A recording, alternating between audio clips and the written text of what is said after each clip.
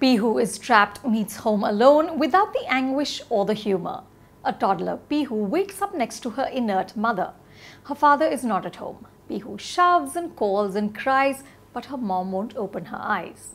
It is now up to the 2-year-old to survive the horrors of a modern high-rise apartment. This includes a microwave, a steam iron, a geyser, broken glass, floor cleaning fluid, a balcony. You get the drift. Director Vinod Kapri has an ambitious premise and a wonderful lead. Pihu, played by Myra Vishwakarma, is a natural-born star. Of course, she isn't acting here, she's just being. Vinod and cameraman Yogesh Jaini capture her as she is.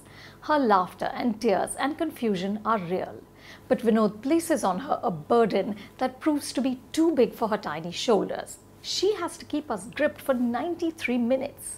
And she must do this with minimal aid either from other actors or from the script also by Vinod.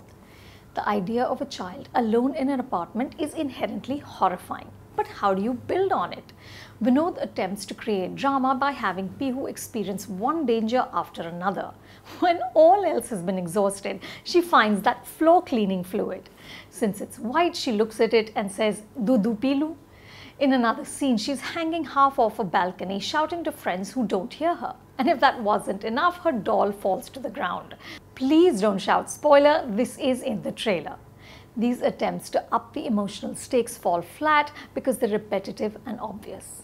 And it feels like each time Vinod is confused about what to do, he has someone call on the cell phone. The film doesn't have a lot of dialogue and some of it is very awkward. At one point, Pihu's angry father says to her mother on the phone, "You females are the worst thing in any man's life."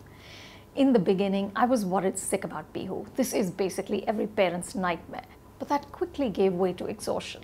The script is so visibly manipulative that it's difficult to stay invested. I'm going with 2 stars. For more reviews like this, subscribe to Film Companion.